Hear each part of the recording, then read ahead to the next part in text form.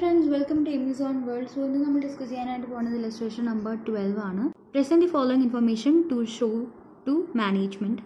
We will discuss marginal product cost, contribution per unit, contribution per unit. Total contribution and profit resulting from each of the following sales mix. Sales mix mix contribution, total contribution, profit പിന്നെ നമുക്ക് കുറച്ച് informations തന്നിട്ടുണ്ട്. രണ്ട് പ്രൊഡക്റ്റുകളാണ് എയും ബിയും. അവരുടെ direct മെറ്റീരിയൽസും direct വേജസും ആണ് നമുക്ക് തന്നിരിക്കുന്നത്. അപ്പോൾ നമുക്ക് എന്ത് ചെയ്യാം, ആദ്യത്തെ ഞാൻ ടെക്സ്റ്റ് ബുക്ക് വെച്ചിട്ട് ഇല്ലസ്ട്രേഷൻ നമ്പർ 12 ഡിസ്കസ് ചെയ്ത് പറഞ്ഞു തരാം. അപ്പോൾ ആദ്യം നമ്മൾ എന്ത് ചെയ്യാണ്, സെല്ലിംഗ് പ്രൈസ് അവർ തന്നിട്ടുണ്ട്. പ്രൊഡക്റ്റ് എന്റെ സെയിൽസ് പ്രൈസ് എന്ന് പറയുന്നത് 20 ആണ്. നിങ്ങൾ 20 എഴുതി. അതുപോലെ ബിന്റെ എന്ന് പറയുന്നത് 15 ആണ്. സോ 15 എഴുതി നമ്മൾ. ഓക്കെ, പിന്നെ എന്ത് എഴുതണം, പിന്നെ നമ്മൾ വാരിയബിൾ കോസ്റ്റ് എല്ലാം കൂട്ടിയിട്ട് എന്തൊക്കെയാണ് വാരിയബിൾ കോസ്റ്റ്? ഇവിടുത്തെ ഡയറക്റ്റ് മെറ്റീരിയൽ, ഡയറക്റ്റ് വേജസ്, അതുപോലെ എന്തുണ്ട് ഇവിടെ ഒരു ബ്രാക്കറ്റിൽ ഒരു സാധനം കൂടി അവർ തന്നിട്ടുണ്ട്. Variable expenses are allotted to products at 100% direct wages. അതെന്ന് പറഞ്ഞാൽ എന്താണ്, ഡയറക്റ്റ് വേജസിന്റെ 100% വാരിയബിൾ എക്സ്പെൻസ്. അതായത് വാരിയബിൾ എക്സ്പെൻസ് ഉണ്ട്, വാരിയബിൾ എക്സ്പെൻസിന്റെ എമൗണ്ട് അവർ തന്നിട്ടില്ല, ഇൻഡയറക്റ്റ് ആയിട്ട് പറഞ്ഞേക്കുന്നത്. എന്താ പറഞ്ഞേക്കുന്നത്, ഡയറക്റ്റ് വേജസിന്റെ 100%. അതായത് പ്രൊഡക്റ്റ് എന്റെ വാരിയബിൾ എക്സ്പെൻസ് എന്ന് പറയുന്നത് എത്രയാ, 3 ആയിരിക്കും. പ്രൊഡക്റ്റ് ബിന്റെ വാരിയബിൾ എക്സ്പെൻസ് എന്ന് പറയുന്നത് 2 ആയിരിക്കും. ഓക്കെ, അതായത് ഡയറക്റ്റ് വേജസിന്റെ 100%. ഓക്കെ, അപ്പോൾ നമ്മൾ എന്ത് ചെയ്തു, ഡയറക്റ്റ് മെറ്റീരിയൽ എടുത്തു, ഡയറക്റ്റ് വേജസ് എടുത്തു, വാരിയബിൾ എക്സ്പെൻസ് എടുത്തു, പെർ യൂണിറ്റുകളാണ് നമുക്ക് തന്നിട്ടുള്ളത്. നമ്മൾ എന്ത് ചെയ്തു, അതൊക്കെ പിടിച്ചിട്ട് എന്ത് ചെയ്യുന്നു, ഇത് 3 സാധനങ്ങൾ നമ്മൾ ആഡ് ചെയ്യണം. ഇത് 3 ആഡ് ചെയ്യുമ്പോൾ നമുക്ക് എന്ത് കിട്ടുന്നു, marginal product cost കിട്ടാണ്. Okay, variable കോസ്റ്റിന് ഒരു addition, variable cost plus over ഹെഡിനെയാണല്ലോ നമ്മൾ എന്ത് പറയുന്നത്, മാർജിനൽ കോസ്റ്റ് എന്ന് പറയുന്നത്. സോ നമുക്ക് എന്ത് കിട്ടി, മാർജിനൽ കോസ്റ്റ് പെർ യൂണിറ്റ് കിട്ടി 16 ആണ്. 10 + 3 + 3 ചെയ്യുക 16, 9 + 2 + 2 ചെയ്യുക 13. എന്നിട്ട് എന്ത് ചെയ്യുക, നമ്മൾ സാധാരണ ചെയ്യുന്ന പോലെ നമുക്ക് കോൺട്രിബ്യൂഷൻ കിട്ടാൻ എന്ത് ചെയ്യണം, സെല്ലിംഗ് പ്രൈസ് ഒന്ന് എന്ത് ചെയ്യണം, വാരിയബിൾ കോസ്റ്റ് കുറയ്ക്കുമ്പോൾ നമുക്ക് കോൺട്രിബ്യൂഷൻ പെർ യൂണിറ്റ് കിട്ടുന്നു. ഓക്കെ, അടുത്തത് 1ാമത്തെ ക്വസ്റ്റ്യൻ ആൻസർ കഴിഞ്ഞിട്ടാ. 2ാമത്തെ ക്വസ്റ്റ്യൻ നമ്മൾ ഈ 3 മിക്സിലും നമ്മൾ ചെയ്യണം. അപ്പോൾ എന്താ ചെയ്യാൻ പറഞ്ഞിരിക്കുന്നത്, ടോട്ടൽ കോൺട്രിബ്യൂഷൻ കണ്ടുപിടിക്കാൻ പറഞ്ഞിട്ടുണ്ട്, പ്രോഫിറ്റ് കണ്ടുപിടിക്കാൻ പറഞ്ഞിട്ടുണ്ട്, ഓരോ യൂണിറ്റുകൾ എത്ര യൂണിറ്റ് ആണ് പ്രൊഡ്യൂസ് ചെയ്യുന്നതെന്ന് പറഞ്ഞിട്ടുണ്ട്. 1ാമത്തെ മിക്സ്ചർ എങ്ങനെയാണെന്ന് ചോദിച്ചു കഴിഞ്ഞാൽ, പ്രൊഡക്റ്റ് എന് 100 യൂണിറ്റ്സും പ്രൊഡക്റ്റ് ബിന് 200 യൂണിറ്റ്സും. അപ്പോൾ നമ്മളോട് പറഞ്ഞിട്ടുള്ള ഇതിന്റെ കോൺട്രിബ്യൂഷനും അതുപോലെ പ്രോഫിറ്റ് കണ്ടുപിടിക്കാനാണ്. പക്ഷെ നമ്മൾ എന്ത് ചെയ്ത് വെച്ചിട്ടുണ്ട്, ആദ്യത്തെ ക്വസ്റ്റ്യൻ നമുക്ക് ഇവരുടെ പെർ യൂണിറ്റ് കോൺട്രിബ്യൂഷൻ കിട്ടിയിട്ടുണ്ട്. ഇനി നമുക്ക് എവിടെ തൊട്ട് ചെയ്താൽ മതി, കോൺട്രിബ്യൂഷൻ തൊട്ടിട്ട് ചെയ്താൽ മതി. അപ്പോൾ രണ്ടിന്റെയും കോൺട്രിബ്യൂഷൻ പെർ യൂണിറ്റ് നമ്മൾ കണ്ടുപിടിച്ച് വെച്ചിട്ടുണ്ട്, 4 ആണ് 2 ആണ്. ഇതിപ്പോൾ എന്റെ കേസ് ഞാൻ ഡിസ്കസ് ചെയ്യാണ്. അതുപോലെ തന്നെയാണ് ബിന്റെയും സിന്റെയും. സോ ഞാൻ എന്റെ കേസ് മാത്രമേ ഡിസ്കസ് ചെയ്യുന്നുള്ളൂ. സിൻസ് നമുക്ക് കോൺട്രിബ്യൂഷൻ പെർ യൂണിറ്റ് ഡയറക്ട്ലി അറിയാം. അപ്പോൾ ടോട്ടൽ കോൺട്രിബ്യൂഷൻ എത്രയായിരിക്കും, 4 ഇൻറ്റു എന്ത് ചെയ്യുക, തന്നിട്ടുള്ള മിക്സ് എങ്ങനെയാണ്, 100ഉം 200ഉം ആണ് അല്ലേ. സോ എന്ത് ചെയ്യണം, നമ്മൾ 100 കൊണ്ടും 200 കൊണ്ടും മൾട്ടിപ്ലൈ ചെയ്യാം. 4 × 100 ആൻഡ് ഇവിടെ എത്രയാ, 2 × 200. അപ്പോൾ നമുക്ക് എത്ര കിട്ടും, 400 ആണ് ടോട്ടൽ കോൺട്രിബ്യൂഷൻ. ഇവിടെ എത്രയാ, 400 തന്നെയാണ് ടോട്ടൽ കോൺട്രിബ്യൂഷൻ. ഇനി നമ്മൾ എന്താ കുറയ്ക്കുന്നതിന് മേത്തുന്നത്, ഫിക്സഡ് കോസ്റ്റ് അല്ലേ. ഫിക്സഡ് കോസ്റ്റ് കുറയ്ക്കുമ്പോൾ നമുക്ക് എന്ത് കിട്ടും, പ്രോഫിറ്റ് കിട്ടും. ഫിക്സഡ് കോസ്റ്റ് എന്ന് പറയുന്ന എക്സ്പെൻസ് എന്ന് പറയുന്നത് 800 ആണ്. സോ 800 ഡയറക്ട്ലി കുറയ്ക്കുക. ഫിക്സഡ് കോസ്റ്റ് നമുക്ക് എങ്ങനെ തന്നേക്കണേ, ഇങ്ങനെ ഒറ്റയ്ക്കല്ല തന്നേക്കണം. ഇവിടെ ആണെങ്കിൽ ഒറ്റയ്ക്ക് എ ബി എന്ന് പറഞ്ഞ് തന്നിട്ടുണ്ട്. ഫിക്സഡ് എക്സ്പെൻസ് 800 എന്ന് പറഞ്ഞിട്ട് തന്നേക്കണം. സോ നമ്മൾ എന്ത് ചെയ്യണം, ടോട്ടൽ ഈ 2 സാധനം പ്രൊഡക്റ്റ് എനും പ്രൊഡക്റ്റ് ബിനും ടോട്ടൽ ചെയ്തിട്ട് അങ്ങനെ കുറയ്ക്കുകയാണ്. ഇങ്ങനെ പൊതുവെ വരാണ് നമ്മൾ എന്ത് ചെയ്യുക, പരമാവധി ഇതുപോലെ ടോട്ടൽ ചെയ്തിട്ട് ചെയ്യാം. സോ നമ്മൾ എന്ത് ചെയ്തു, ഫിക്സഡ് കോസ്റ്റ് കുറയ്ക്കുമ്പോൾ 800 തന്നെയാണ് വരുന്നത്. ഇവിടെ 800 ടോട്ടൽ ചെയ്യുമ്പോൾ. സോ നമുക്ക് എന്ത് വരുന്നുണ്ട്, പ്രോഫിറ്റ് ഒന്നുമില്ല. അപ്പോൾ പ്രോഫിറ്റ് എന്ന് പറയുന്നത് എത്രയാണ്, ഇല്ലാണ് പ്രോഫിറ്റ്. ഇതേപോലെ തന്നെ നിങ്ങൾ എന്ത് ചെയ്യുക, കേസ് ബിന്റെയും കേസ് സിന്റെയും ചെയ്യുക. എങ്ങനെ ചെയ്യേണ്ടത് ഞാൻ ജസ്റ്റ് ഒന്ന് പറഞ്ഞുതരാം.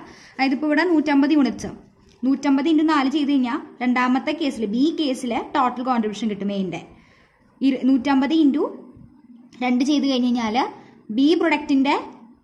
ബി കേസിലെ ടോട്ടൽ കോൺട്രിബ്യൂഷൻ കിട്ടും. പിന്നെ ഫിക്സഡ് കോസ്റ്റ് നമ്മൾ എന്ത് ചെയ്യും, ഈ 2 കോൺട്രിബ്യൂഷൻ കൂട്ടിയിട്ട് ആഡ് ചെയ്തിട്ട് അത് 800 കുറയ്ക്കുക, എന്നിട്ട് പ്രോഫിറ്റ് കിട്ടും. ഇതുപോലെ തന്നെ 3 കേസും എളുപ്പമാണ് ചെയ്യാനായിട്ട്. ഇല്ലസ്ട്രേഷൻ നമ്പർ 30 ആണ് ചെയ്യണേ.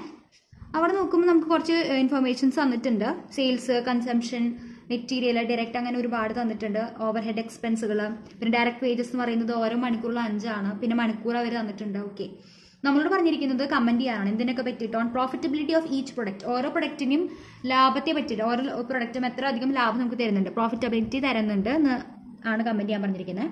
Both use same raw material, രണ്ടും യൂസ് ചെയ്യുന്നത്, അതായത് എനിക്ക് തോന്നുന്നു പ്രൊഡക്റ്റ് ബിയും യൂസ് ചെയ്യുന്നത് ഒരേ റോ മെറ്റീരിയൽ ആണ്. അങ്ങനെയെങ്കിൽ നമ്മുടെ പ്രോഫിറ്റബിലിറ്റി കമന്റ് ചെയ്യാനാണ് പറഞ്ഞിരിക്കുന്നത് ഈ താഴെ പറയുന്ന കേസുകളിൽ.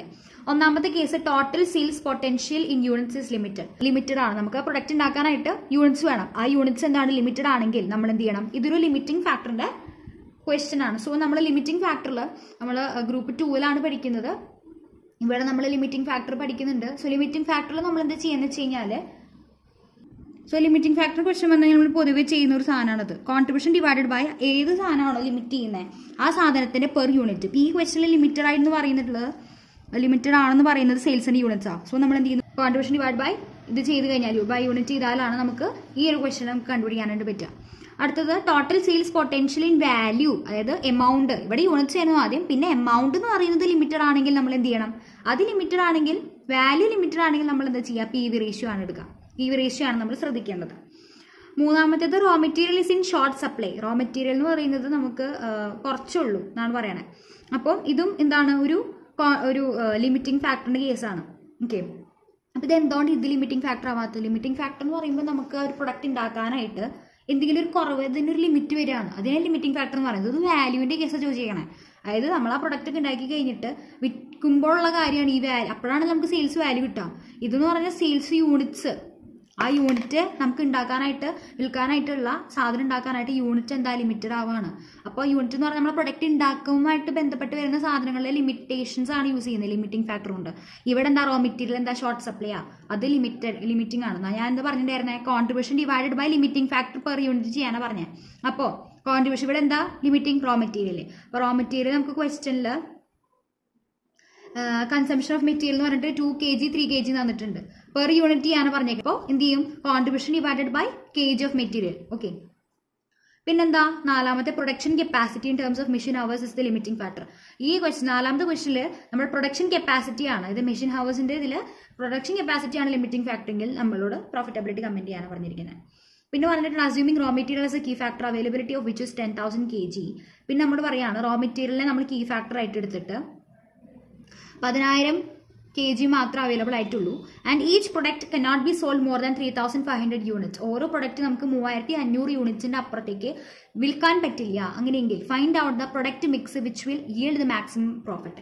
ഒരുപാട് പ്രോഫിറ്റ് നൽകുന്ന, മാക്സിമം പ്രോഫിറ്റ് നൽകുന്ന പ്രൊഡക്റ്റ് മിക്സ് ഏതാണ്? അപ്പോൾ ഒരു പ്രൊഡക്റ്റ് എന്ന് പറയുന്നത് നമുക്ക് 3,500 യൂണിറ്റ്സിന്റെ അപ്പുറത്തേക്ക് സെല് ചെയ്യാൻ പറ്റില്ല. ഒരു പ്രൊഡക്റ്റ് 3,500ന്റെ അപ്പുറത്തേക്ക് നമുക്ക് സെല് ചെയ്യാൻ പറ്റില്ല.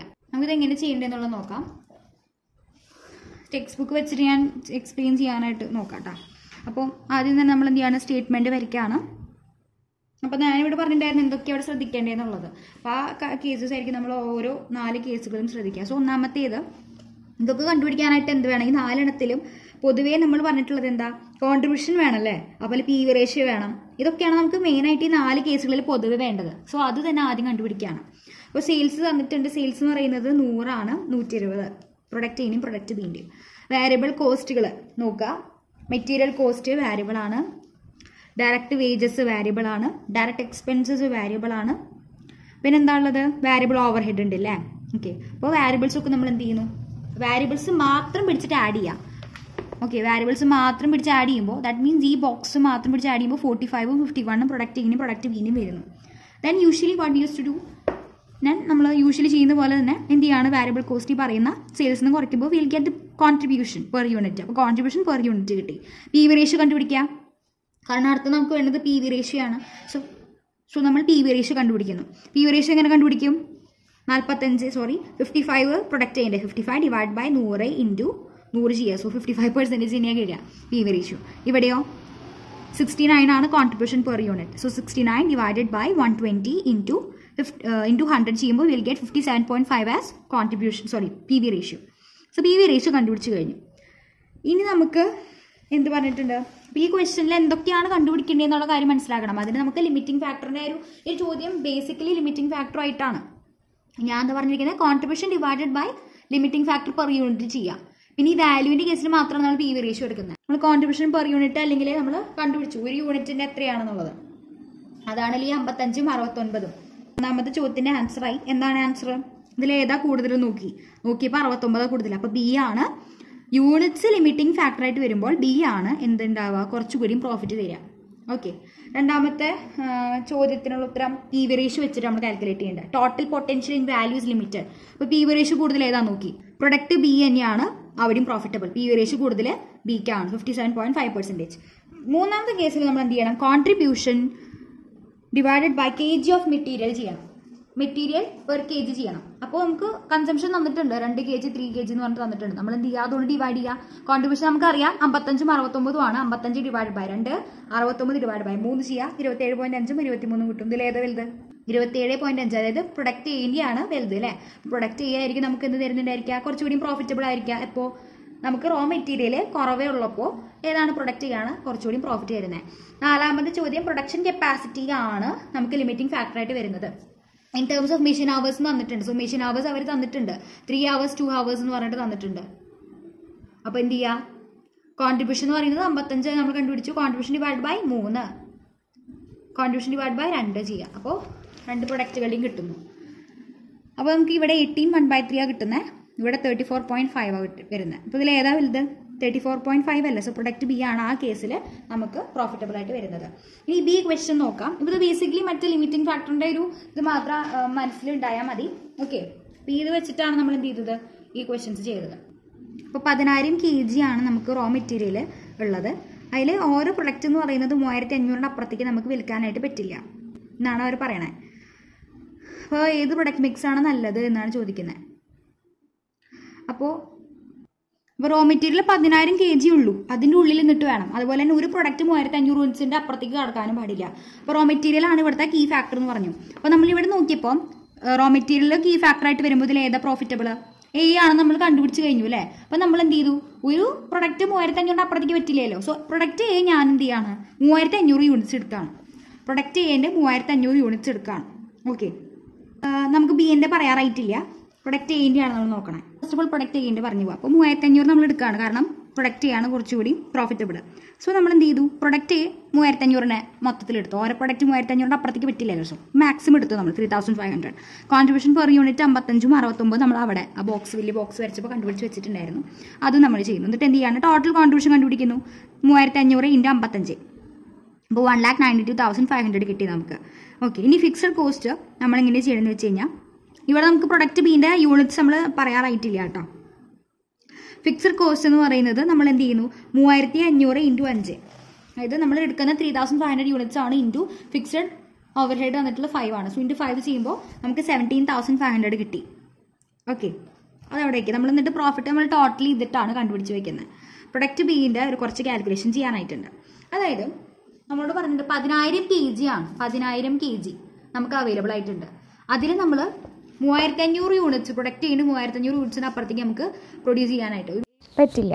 ഇനി നമ്മൾ എന്താ ചെയ്യണമെന്ന് വെച്ച് കഴിഞ്ഞാൽ, എ എന്ന് പറഞ്ഞ പ്രൊഡക്റ്റ് 3,500 യൂണിറ്റ്സ് ആണ് എടുക്കണേന്ന് പറഞ്ഞു. അപ്പോൾ ആ ഒരു എ എന്ന് പറഞ്ഞ പ്രൊഡക്റ്റ് ഒരു യൂണിറ്റിന് എടുക്കുന്ന കിലോഗ്രാം മെറ്റീരിയൽ എത്രയാണെന്ന് നോക്കി, അത് 2 ആണ്. സോ നമ്മൾ എന്ത് ചെയ്യണം, 3,500 × 2 ചെയ്യാം. അപ്പോൾ 3,500 യൂണിറ്റ്സ് എന്ന് പറയുന്നത് എത്ര കിലോഗ്രാമാണ്?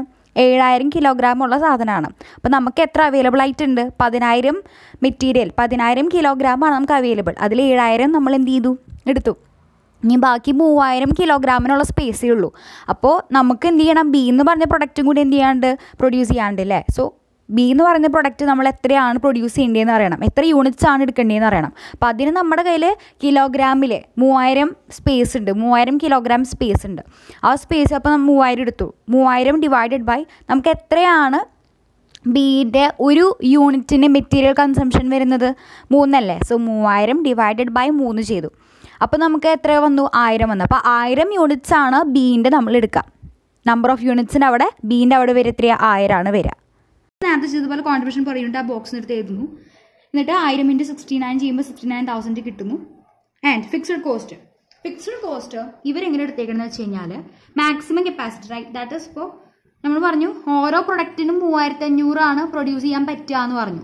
പക്ഷെ നമ്മൾ പ്രൊഡക്റ്റ് ബി 1000 പ്രൊഡ്യൂസ് ചെയ്യുന്നുള്ളൂ. ഫിക്സഡ് കോസ്റ്റ് എന്ന് പറയുമ്പോൾ നമ്മൾ എങ്ങനെ പോയാലും എന്താ വരിക, 10 പ്രൊഡ്യൂസ് ചെയ്താലും 15 പ്രൊഡ്യൂസ് ചെയ്താലും ഫിക്സഡ് കോസ്റ്റ് എന്ന് പറയുന്നത് സെയിം ആയിരിക്കും എന്നാണ് പറഞ്ഞിട്ടുണ്ടായിരുന്നത്, റൈറ്റ്. സോ ഇവിടെ 1000 പ്രൊഡ്യൂസ് ചെയ്താലും 3,500 പ്രൊഡ്യൂസ് ചെയ്താലും 2,000 പ്രൊഡ്യൂസ് ചെയ്താലും നമ്മൾ ഫിക്സഡ് കോസ്റ്റ് കാൽക്കുലേറ്റ് ചെയ്യുമ്പോൾ 3,500 എടുത്തിട്ട് വേണം കാൽക്കുലേറ്റ് ചെയ്യാനായിട്ട്. നമ്മൾ 3,500 യൂണിറ്റ്സ് പ്രൊഡ്യൂസ് ചെയ്യണമെന്ന് പറഞ്ഞിട്ട് അതുപോലെ വേണം നമ്മൾ കാൽക്കുലേറ്റ് ചെയ്യാനായിട്ട്. റൈറ്റ്. പിന്നെ എന്ത് ചെയ്തിട്ടുണ്ട്, അവർ fixed over head per unit തന്നിട്ടുണ്ട്. അത് 3500 × 10 ചെയ്യുന്നു. അപ്പോൾ 30,000 വന്നു. അപ്പോൾ എന്തുകൊണ്ടാണ് മാക്സിമം കപ്പാസിറ്റി എടുത്തതെന്ന് നിങ്ങൾക്ക് ഡൗട്ട് വരരുത്. കാരണം ഫിക്സ്ഡ് കോസ്റ്റാണ്. നിങ്ങൾ 1000 പ്രൊഡ്യൂസ് ചെയ്താലും 2000 പ്രൊഡ്യൂസ് ചെയ്താലും 3000 പ്രൊഡ്യൂസ് ചെയ്താലും 3500 പ്രൊഡ്യൂസ് ചെയ്താലും നമ്മൾ എടുക്കുന്നത് 3500 ഇതിലാണ്.